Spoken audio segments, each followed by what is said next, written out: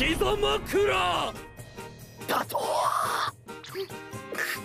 こんなお誘いを断れるわけないだろうが。いかがでしょうか。悪くないな。くすぐったいやら心地いいやら。Dang. So this episode of Archdemon Dilemma, my dog's just sneezing over here. This episode of Archdemon's Dilemma was a pretty emotional episode, and not the whole thing. I think the whole episode in itself was cute, cool, and then emotional. Cute was very much Zagan teaching Nephy how to be a sorcerer, kind of them going through training, her you know, making a bean into a beanstalk, you know, her kind of like over extenuating everything. Like, I think all of that was absolutely adorable, and I love the time they spent together. Also, Zagan using Nephy because she made him as his lap pillow, and them sharing a tender moment and stuff was a really, really cute thing as well, too. I think all of that was adorable and was cute. I love the little moments that they shared with each other. I even love when Nephy called Zagan out for being friends with the purple-haired dude, and she was like, "Oh, did you enjoy your time with your friend?" And he's like, "That freaking guy? That freaking guy? We're not friends." And he's like, "Shit, are we friends?" He's like, "Do I enjoy my time with him? I don't even know." I loved all of that. Then we go into the cool portion.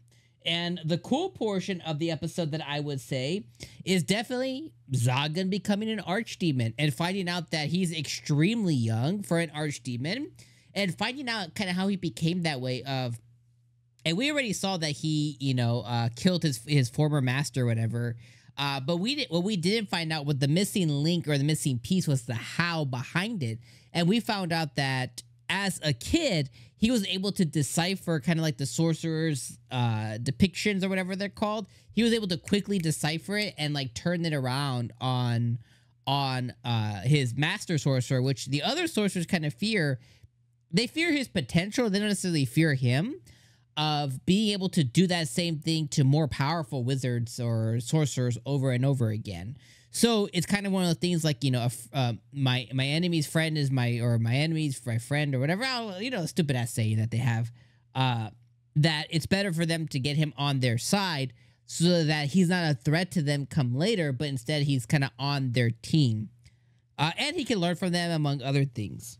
Among him becoming a archdemon, his deal was, okay, if I can have all of Marcosius' stuff, which is the dude that died that he attended the auction for. He's like, if I can get all of this dude's stuff, I'll become an archdemon.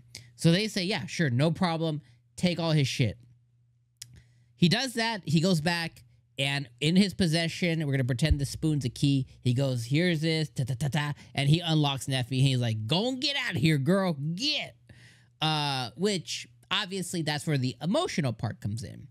And the emotions is, we know, I know, you know, we know that the reason that he did it that way is he's looking out for her. He's not thinking of the repercussions down the line, but he's looking out for her in the moment. He's like, I don't want her to be a slave to me. I don't want her to feel enslaved. I want her to choose whenever, however, whatever she wants to do, I want her to choose it. But he's not realizing that she may choose him.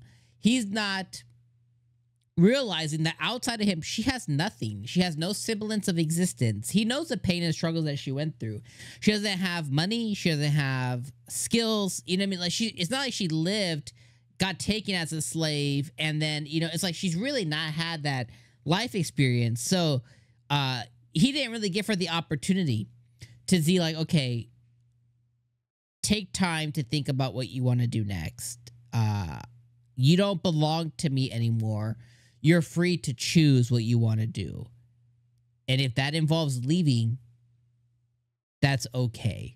Instead, he did the you know, it's better if I let the animal go in the forest that belongs in the forest than it is me keeping it at home. But the animal might want to stay at the house. It might want to stay at the crib eating good, you know? So that's where he effed up. And that's where the emotion came in, especially for Nephy. She's like, you know, having some PTSD stuff over there. She didn't even realize. She's like, what the hell am I doing on the streets? Like, what? I was making dinner, you know? So now we have to see on, okay, how is she going to find her way back to him? Or how is he going to find his way back to her? Or is it going to be one of these where like they both know that they effed up and they go run towards each other? Like, we don't know what's going to happen next. My guess, if I had to put my anime thinking cap on, my guess is something will happen. Like, he'll continue like watching over her, stalkery kind of thing. And then something's going to happen, like some threat to her life is going to happen.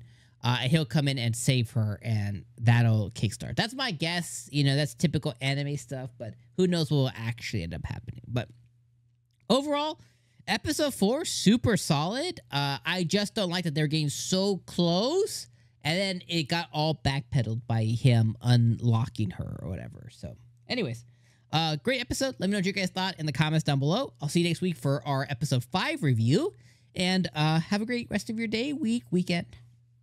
All that stuff. All right, my friends. Peace.